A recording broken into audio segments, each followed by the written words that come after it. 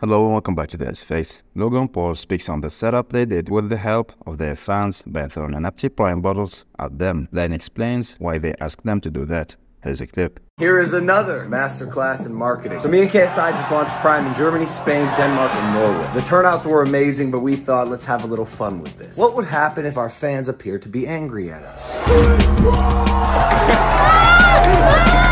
A lot of media pickup from the press and the haters. KSI and Logan Paul were pelted by supposed fans. So many Prime bottles were being thrown at them, there was like a security risk. Woo, the media had a field day with this one. They thought they had us. You big dummies forgot. They're our fans and we asked them to do it. Throw your empty bottle at us. When you make it look like you guys hate us. I can't take credit for this. This was KSI's idea, but we got tens of millions of free impressions for Prime launching in Europe. And it's a good example of one of my favorite sayings. Perhaps if you don't get the joke, you are the joke.